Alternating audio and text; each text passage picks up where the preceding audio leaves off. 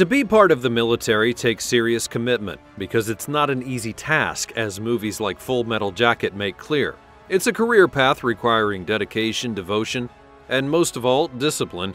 But there's an argument to be had that some military training regimes push it just a touch too far. Have a look for yourself and let me know if you could hack it. These are the 20 most disciplined armies in the world.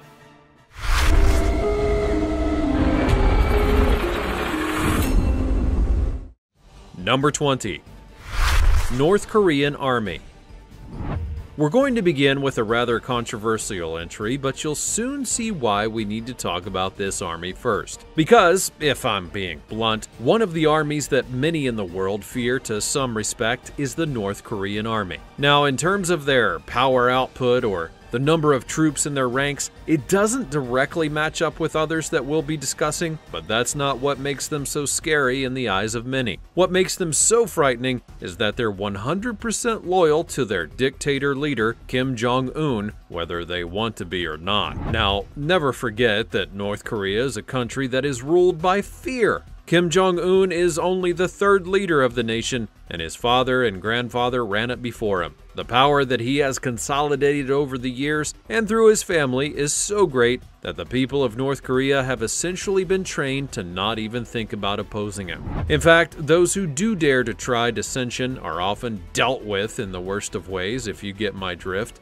And in terms of variety, the North Korean Army has the ground force, the naval force, the air and anti-air force, the Missile General Bureau, and the Special Operation Force.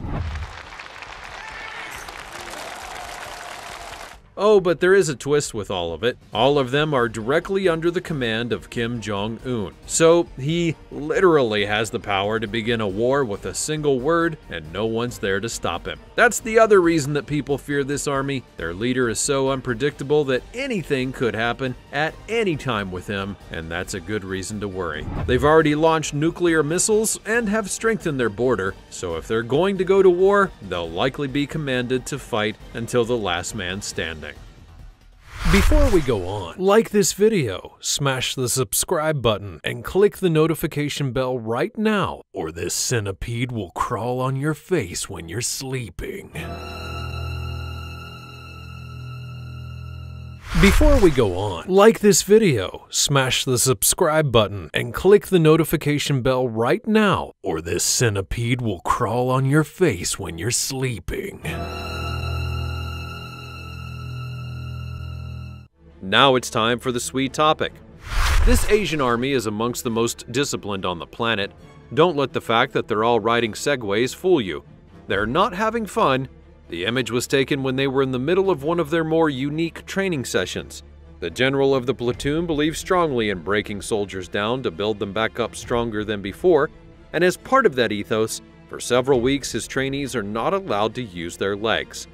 They have to ride a Segway everywhere they go, even when moving from their bunk to the toilet. It sounds crazy, but the philosophy is that it makes the men weak and too reliant on the wheels. And then, once these few weeks are over, not only are they robbed of their Segways, but they're forced to undergo an extremely intense physical assault course, one that puts a great deal of emphasis on leg muscles. There's a lot of running and jumping. With the legs out of practice, the men struggle, but in the mind of the general, the approach of breaking them before rebuilding them makes them stronger and more disciplined than ever. As always, let me know your thoughts in the comment section down below using the hashtag #SweetTopic. Number 19. The Indian Army. India is one of the most populated nations on the planet, as they have over 1 billion people within their borders. That's second only to China, and they actually had the lead over China for a time, but that's another topic entirely. Given their large population, you may think that they easily have one of the best militaries of the world, but that's not exactly the case, or at least not in the minds of most people. While one of the heads of India has stated multiple times that they have the most disciplined army in the world, one has to question that given the events of the past several years. To their credit, India is a nation with a lot of firepower, and they have been focused on keeping forces from China and Pakistan at bay, but whether they can actually do that is debatable. For example, there have been several defense budget cuts, and due to their lack of focus, in some people's minds, they aren't fully prepared for a war should one come to their doorstep anytime soon. Furthermore, things like their Air Force are currently out of date. I mean, seriously, they're using aircraft that should have been retired many moons ago, but they're still using them instead of getting replacements. It took a skirmish with China to get them off of their butts to do something, and that's not exactly a good thing. Many would also argue that the tactics of India is too old-fashioned, and they don't take into account the changing style of war that has been shifting over the past decade or so. It also doesn't help that they don't really have personalized units that they can rely on. All previous attempts to make such units have ended badly. So really, what's the moral of the story? Well, as cliche as it may sound, size does not always matter. Number 18. The Philippine Army.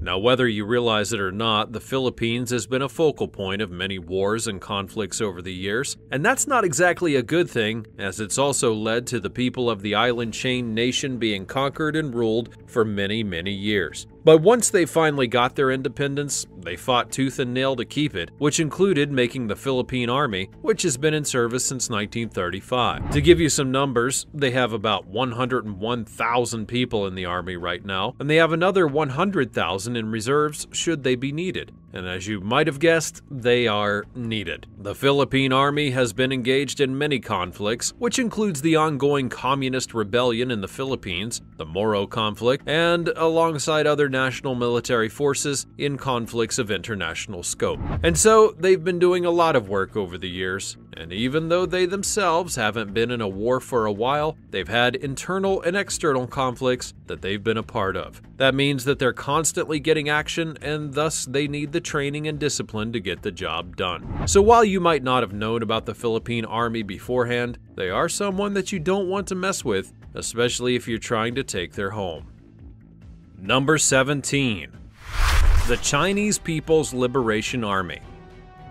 Oh yeah, I would be remiss if I didn't talk about the People's Liberation Army. I mean, after all, it is definitively the biggest army in the world, bar none. But how big are they, you may ask? Well, they have over 2 million active soldiers, with over 500,000 in reserves. While it is true that other nations could put together that kind of army given enough drafting and conscriptions, these are all trained soldiers, and that should tell you everything you need to know about how disciplined they would be in battle.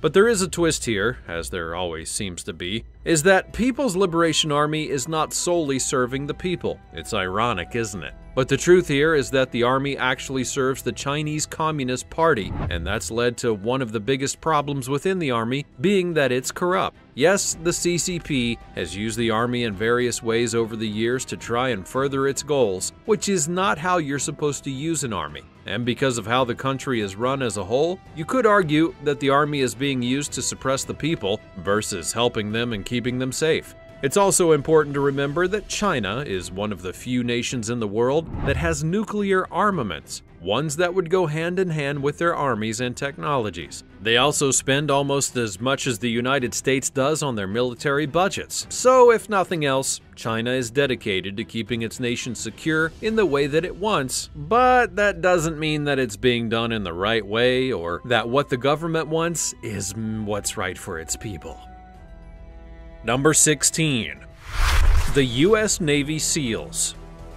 Now I'm going to take a small detour here and not focus on the main armies of a nation, because in this case we have the United States and one of the individual units that will help to make their militaries even better. I'll be doing this a few times going forward, so just be prepared for that. There are numerous Special Forces units within the United States, which includes the Army Rangers, the Green Berets, and of course, the iconic Navy SEALs. It's the SEAL teams that have performed some of the most important clandestine missions in United States history, which includes the stopping and of Osama bin Laden. Now, what helps to separate these SEALs from other Special Forces units is their discipline and drive to get the mission done. An admiral who oversaw a SEAL team noted that it's not about strength or even skill that makes you the best SEAL. Instead, it's about never quitting. It's about never ringing the bell to give up, but to instead persevere and get the job done no matter what. Now, don't get me wrong, there is a whole heck of a lot of training to go through to become a US Navy SEAL,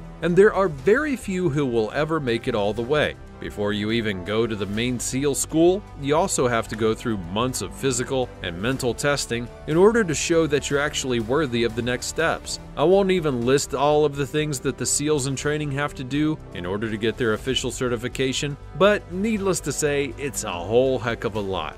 The payoff is worth it though when they're done, and then they go out into the field and they know that they're properly trained for whatever may await them. And they also know that the person standing next to them in that same uniform is equally as prepared as they are. That's why SEALs get the job done.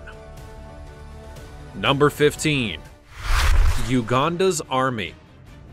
I haven't even really touched on Africa yet, so I'll fix that by talking about the nation of Uganda. It's a nation that many of you likely may not even think about, but it does have an army, and it's a place where, if you are undisciplined, you will hear about it, and you will pay the price for having it within you. Some of the nation's leaders have even called upon the commanders within the army to harshly punish those who haven't followed orders, or who may be acting out in disrespectful ways. Yes, it may sound harsh from the outside looking in, but you need discipline in an army, and that sometimes means punishing those who don't do their jobs correctly. Even with all of that stern training, they're also an army that isn't afraid to go out and help the people in their time of need.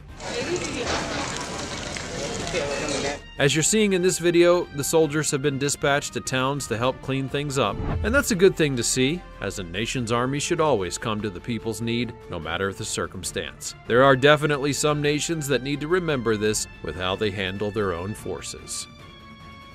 Number 14. The French Navy.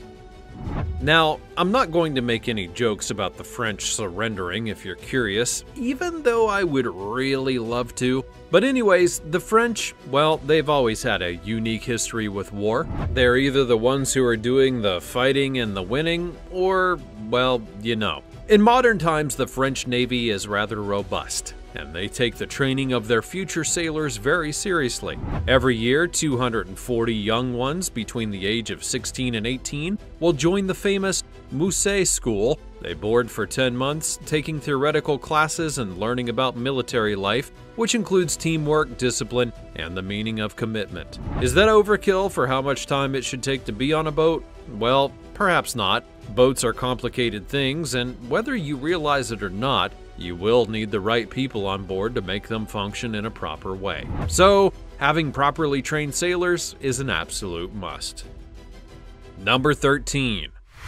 The United States Army. Now we're back in the United States, and it shouldn't be that surprising given the various branches of the US military that have been used in warfare, both big and small. Basically since its inception as a nation in 1776. And the US Army, well, they've definitely been one of the backbones of the nation, as it's been in every war that they have fought in. And you had better believe that the US Army knows a thing or two about discipline. Case in point, here's an excerpt from the US Army Field Manual about the concept of discipline. Discipline in the Army is one of the most basic elements of war fighting. Its purpose is to train you so that you can execute orders quickly and intelligently under the most difficult conditions. Insistence on performing tasks properly enhances military discipline. End quote. Now sometimes that gets lost in the shuffle. Many people perceive discipline as just listening to the person who's ahead of you.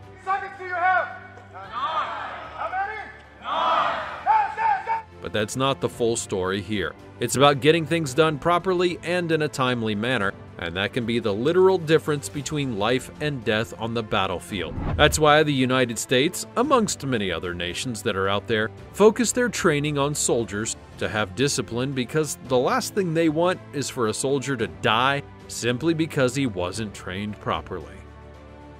Number 12. The Pakistan Military Academy. Pakistan is one of the several nations in the world today that has many eyes on them, and they're seen as a threat to many nations, which includes India, as I've already discussed. They know that they have to have proper forces in order to take on some of the enemies that are out there waiting for them, which is why their military academy is so important to them. Located in a village in Abbottabad, the Pakistan Military Academy is home to approximately 2,000 impeccably dressed cadets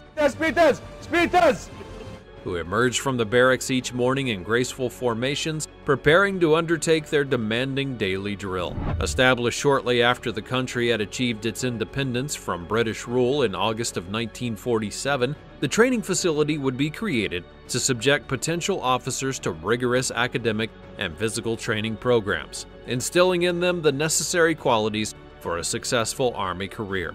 And clearly, the place works, given how long that it's been around. Number 11. Kenya Defense Forces.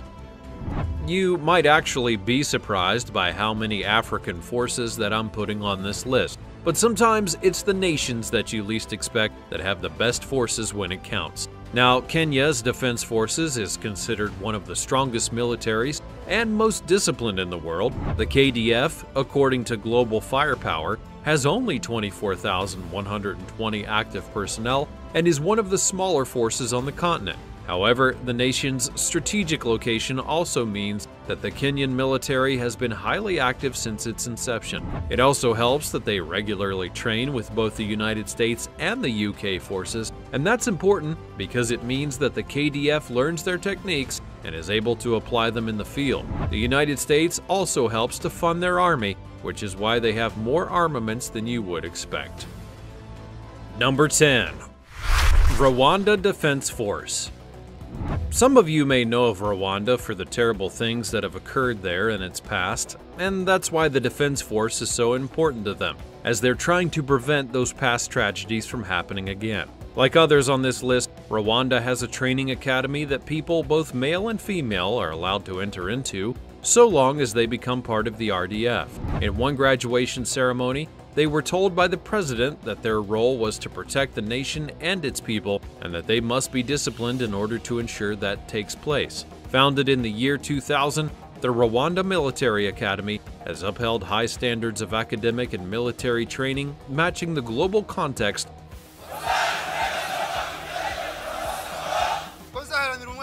to cope with contemporary security challenges and threats. In other words, they're making sure that their new soldiers can handle what's out there in the world, and that's something that we should all appreciate. Number 9. The Italian Army.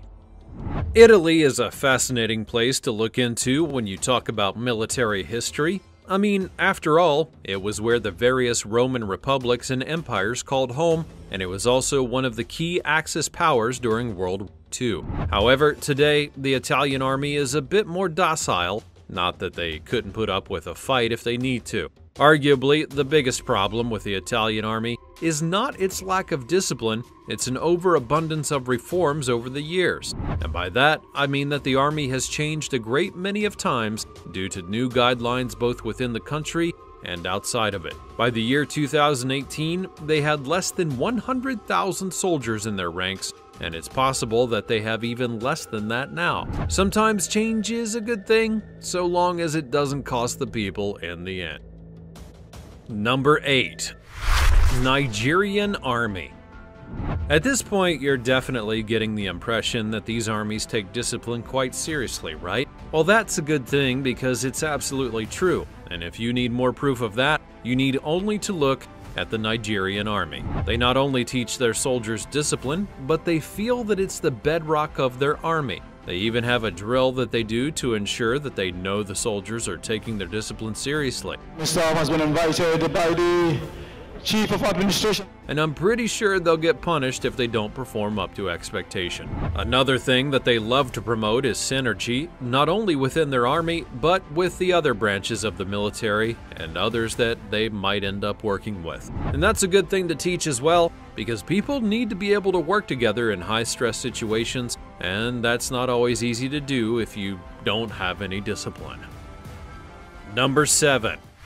Israel's Shayatet 13.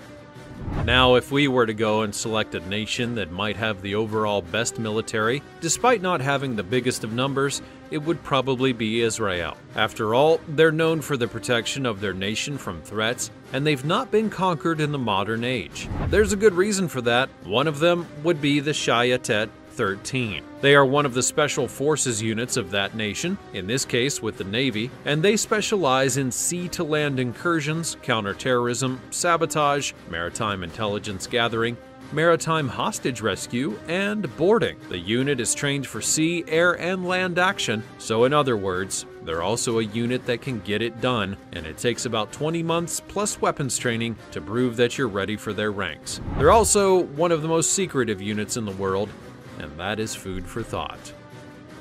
Number 6. South African Special Forces Brigade. Any who have been to or heard of some of the things that go on in South Africa know that it can be a very dangerous place, and so having the units that are necessary to maintain the peace within the country can be vital. Enter the South African Special Forces Brigade, which is their version of the U.S. Navy SEALs or any other highly trained unit. They specialize in counterinsurgency, long-range reconnaissance, unconventional warfare, special operations, hostage rescue, concerning the importance of the ground, and direct action operations. The group has actually been in use in various forms, going all the way back to the 1960s, and they've built up a reputation, and the people in the government have taken notice of it. The training to get into this group is so severe that it's said only 1 or 2 out of every 120 pass, and that's at best. Sometimes nobody passes at all, which further shows how elite this group really is. Number 5. Russian Spetsnaz. As I've already discussed, within each army there are special forces units that are sent to do the toughest of missions or the dirtiest of jobs. And for the Russians, who have been in a war with a certain nation for some time now, the Spetsnaz are their ace in the hole when they need to get the job done quickly or in a more ruthless manner, shall we say. To put it into context, they'd be like the Russian versions of the United States Navy SEALs or the Green Berets, and there are some who would argue that the Spetsnaz are tougher and more dangerous than either of those groups combined because of the disciplines that they have been taught. For example, in the days of World War I, when the group was first put to use, they were meant to be a sabotage unit, and then as the wars would continue and tactics would change, they were basically the tip of the spear for the Russian espionage and intelligence divisions. They were trained to be proficient with many weapons, being able to use various tactics, and also to rely on instincts in key moments in order to help get the job done. They were also well trained to endure pain in various ways, which includes being punched and kicked by their instructors so that they could learn to endure torture and whatever else an enemy combatant might be able to throw at them. And while they may not be as prevalent today, even with a new war going on, they're still a very dangerous unit, and they've garnered respect from other nations over the years. That also includes from the Green Berets. They teamed up with the Spetsnaz for a special assignment, and even the Green Berets were impressed by how tactically sound, in shape, and effective that the group was that they worked with. It's very easy to hate Russia for a whole lot of reasons, but you can't deny that they know how to put together a military unit. Number 4. The South Korean Army. Now, I started off this list by talking about the North Korean Army and the various problems that their military can cause, but as pretty much everyone knows, if they were to go and begin a war, they would not immediately take on the superpowers of the United States, England, or somebody else who's in opposition to them in the past. They'd simply go look to their neighbors in the South, who they've been threatening to conquer for well over 70 years. North and South Korea, in many ways, is a tale of night and day. While North Korea basically imprisons its people, South Korea is an entertainment mecca and places like Seoul are hailed as being one of the most wondrous and beautiful in the whole entire world. And so you may be thinking that they don't really have any kind of meaningful military to fight with, but you would be wrong. And that's where their discipline comes into play. South Korea requires all able-bodied men between the ages of 18 and 35 to complete at least 21 months in the military as a deterrent to the North Korean aggressions. That's right, the nation basically has their own kind of draft, which requires their citizens to learn how to fight so that they can fight off North Korea when and if the time comes. Now, is it really a fair tactic to use? It depends on how you look at it. Some South Korean citizens would likely willingly join the military, not unlike many other people around the world. But others would be lax and just enjoy what life in South Korea is like versus having to worry about fighting their northern neighbors. By initializing this act, South Korea knows that they will have a fighting force, and they are very strict with the training of their people. So if North Korea were to strike, they would have quite the fight on their hands in the end. Number 3. Japan's self-defense force.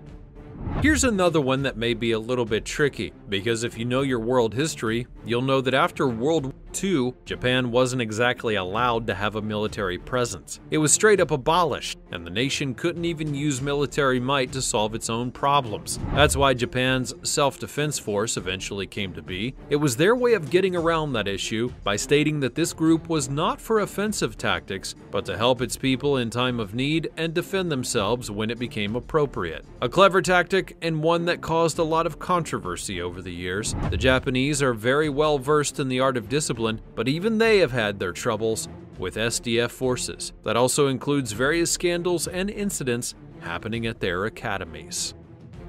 Number 2. Ukraine Army. I'll admit that this next one is very hard to talk about, as it's Ukraine, who has been going up against Russia and its mighty army for well over a year now. And when the Ukraine war first began, many felt that it would be over quickly given Russia's might versus Ukraine's downright paltry forces. But the irony is that the war keeps raging on simply because the Ukrainians refuse to give up. And they're making up for their lack of experience with perseverance and the desire to see their homeland being set free. Something that a whole lot of nations could appreciate in a whole lot of ways. However, that doesn't mean there isn't problems with this army due to the suddenness of the invasion and the overall lack of numbers within the Ukraine's forces. Many of their fighters are new recruits who have never even seen a battle before, let alone had any kind of strict military training, and that's led to issues taking place within the army itself. Specifically, there's been a lack of discipline from many of these first-time soldiers, or those who feel that they need to go farther to drive out the Russian forces from their homes. And that's why earlier this year, the president of Ukraine would help to pass a bill that would enforce strict punishments upon those who deserted, refused orders, or did any kind of conduct that was unbecoming of a soldier. While some felt that it was too harsh of a bill to pass, their president noted that the only way they would survive the war is by working together and doing what needs to be done. Plus, doing extreme actions would likely limit their support from other nations like the United States. Given that the Ukraine people are fighting for their lives and their homes, it might seem callous to worry about such a thing during war. However, it's actually the opposite. If you don't have discipline in your army, then you risk coming undone when you need them to fight the most. Number 1. The Taiwan Army. I hate to end this one on such a sour note, but it's important once again to point out current world affairs and what might lead to war, to the extent that they're almost always preparing for a war against China. Because the small island nation seeks independence from China well and truly, but China refuses to acknowledge them. The only reason that Taiwan has lasted this long is because of the army that they've trained and the allies that they have, like with the United States. They constantly do drills to prepare themselves for what they feel may be inevitable, which is a full-on invasion from China themselves. That's all from the countries with the most disciplined armies and what makes them so great at what they do. Do you see now why these armies made it to the list? And which ones do you think are truly the best of the best? Let me know all about it in the comments down below. Check out the other cool things that are showing up on the screen, and I'll see you next time. I love you.